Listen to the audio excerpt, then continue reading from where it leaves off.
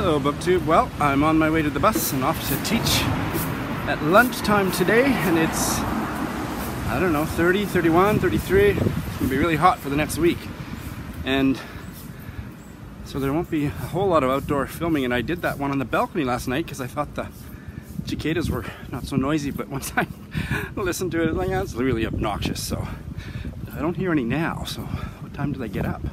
Or maybe they all died in the night. Anyway, I did some reading this morning that was really great.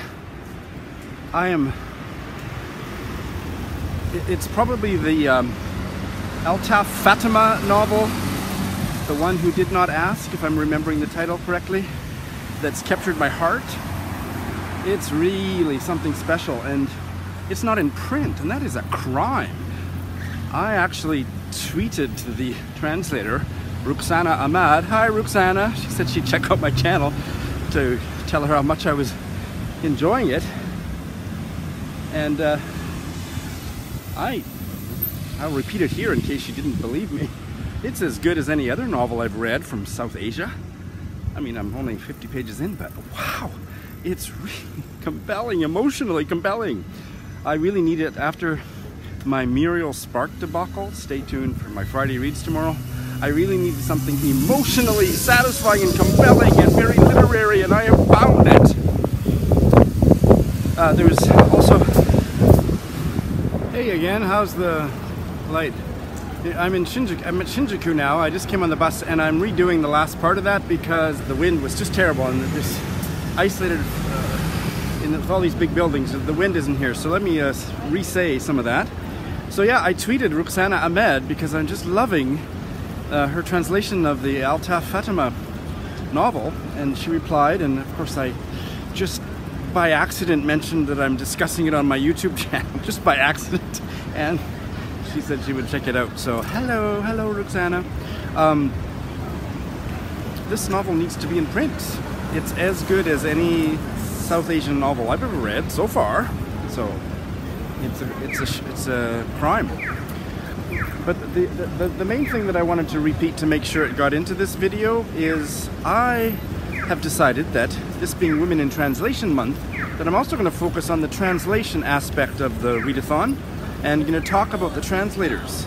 So I've read up on Ruxana and the other two that I'm currently reading, and they are interesting and they do other stuff other than translating. So I want to talk about that and kind of profile them as I'm reading through my list of translated works. So I'm not going to do that while I'm standing up here, but tomorrow is I'm at home most of the day, so I'll start talking about the translators more. But yes, I teach at lunchtime. It's my highest paid gig. Unfortunately, it's only 1 hour twice a month. I wish it was more often because it pays really well. And then I have about a 5-hour break, and then I teach for 2 hours tonight, early this evening, and that's my day. But I will spend the afternoon at a Starbucks reading. So life is beautiful. Hey there, you see that building behind me? I've been working in this part of Tokyo for years, and I've never found out what it is, but it looks like it should be a famous building. The parliament buildings are not very far from here, the Diet, Kokai, but oh, look at, speaking of, oh my, but this is, I asked my friend Mariko and she doesn't know, but I should be able to find out using Google Maps. It doesn't look that great in the video as it does when it's really impressive when you walk by it. Anyway, I don't have much time, but I've had a wonderful afternoon reading. In fact, I'm just going to start walking and talk and walk at the same time. Quite enjoying the Yuka Tsushima novella. For a chapter or two, I was thinking, you know, it's kind of dry, maybe a little bit boring, but no, it's not. It's got a quiet power, and about this newly single mother.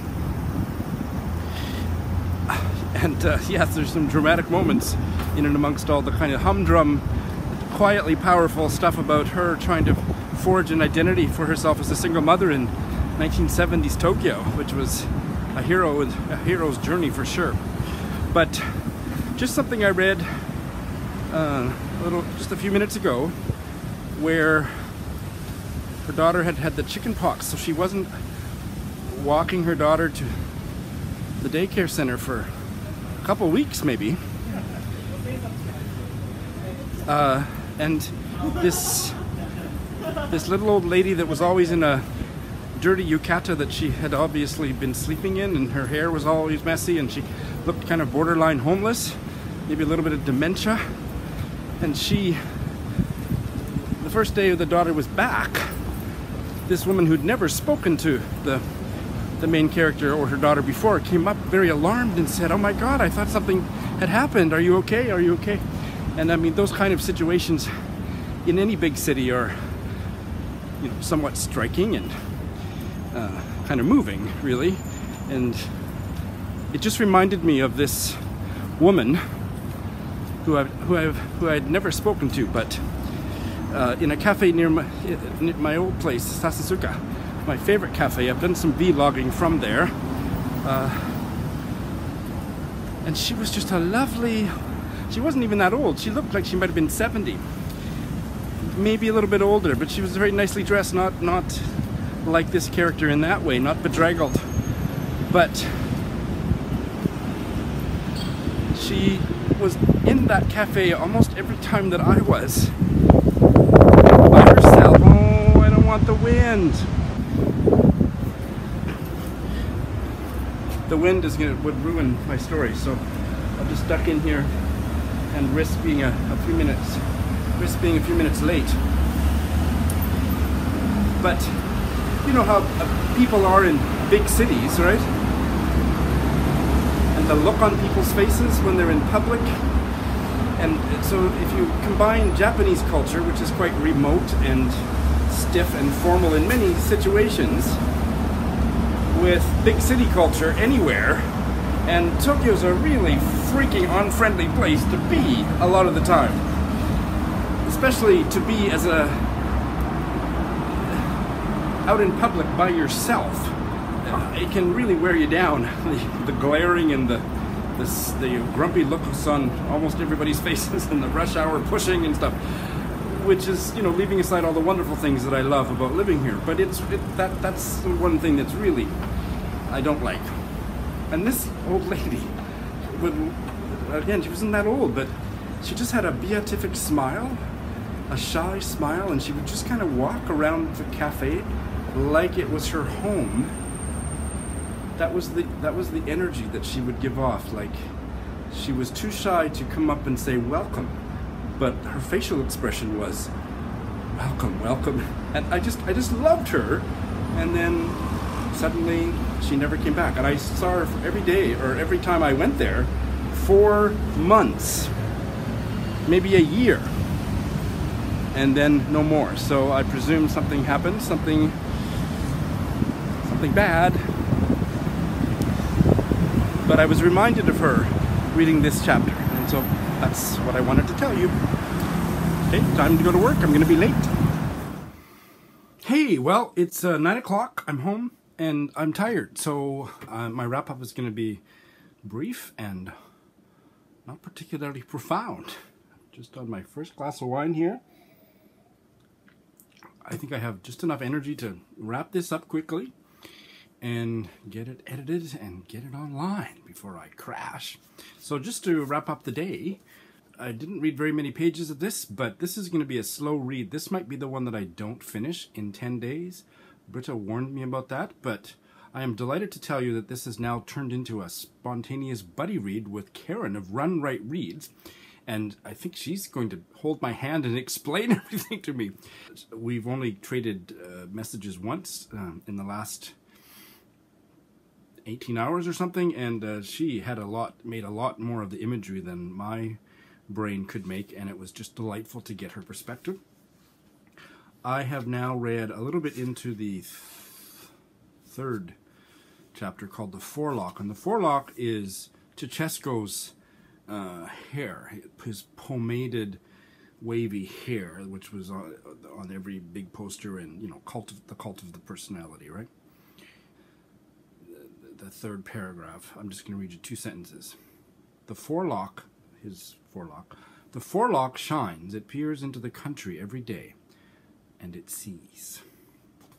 Yeah, the way that she's writing about living life in a totalitarian society is really quite stunning, but it's slow going because it's lush, not lush, it's really profound imagistic poetry that is the undergirding of the story. It really is the story. It's the way she's telling the story. So I want to, I have to. I want to, and I have to slow right down to take as much of it in. And I'm missing, no doubt I'm missing a lot of the most profound layers of the symbolism, but thank God for Karen of Run Right Reads. But no, this is wonderful.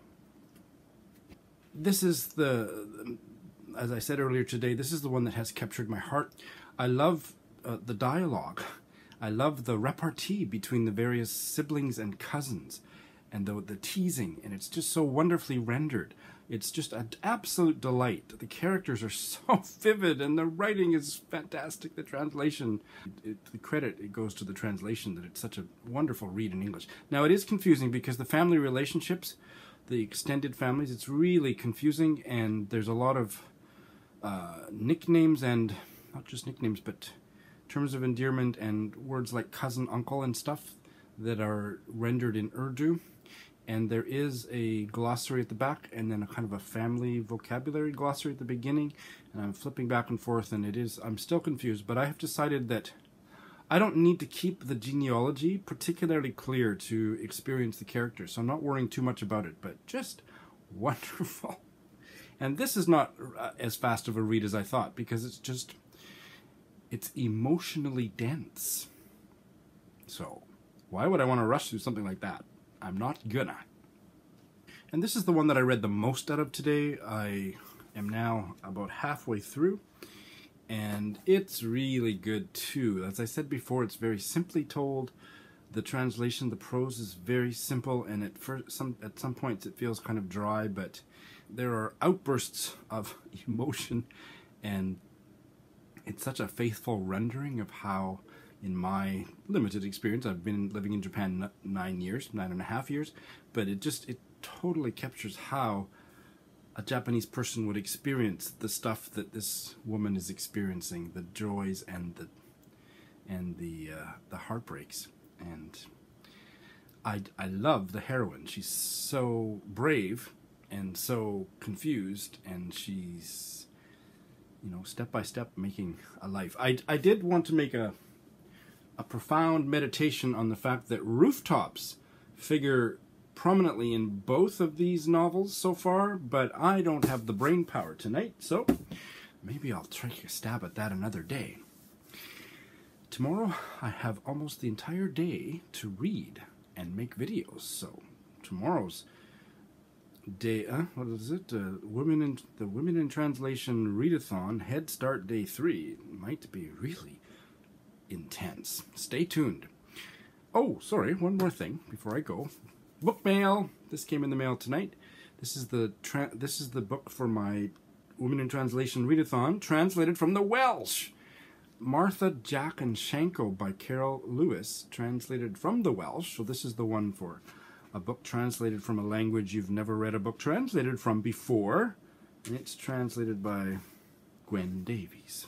It's just under 200 pages, so I might even start this tomorrow.